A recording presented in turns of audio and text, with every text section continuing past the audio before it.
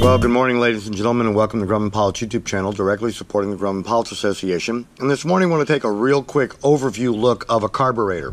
Now, this happens to be an MA4 SPA off of a Cheetah Traveler. It's been modified to the pepper box nozzle, but we're just going to go over the big portions. So there's your throttle linkage, and as you can see, it definitely controls the throttle plate. Now, the things that can wear on here, this throttle plate can warp.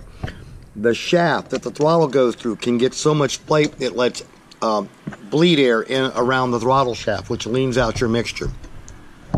You also have a mixture adjustment which sets from full lean to full rich. You'll also have where your fuel comes in. We have a red cap in this particular one. And if we invert it upside down and look into the bottom, from in here we can see our accelerator pump, our main nozzle, and then the main jet, and then of course the Venturi. This is a one-piece Venturi on this particular model. So this is a carburetor. A lot of people have never really seen them, to see all the pieces as they work, closed throttle, open throttle.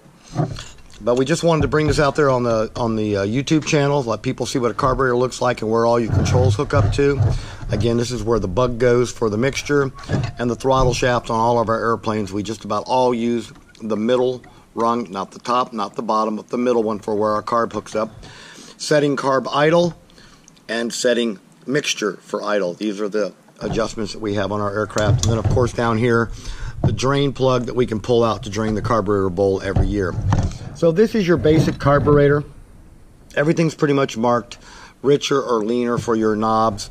The throttle, you turn it in to push the throttle a little bit more open. But this is a carburetor, so we hope you found this useful and informative. Thanks for watching, and have a good day flying your Grumman.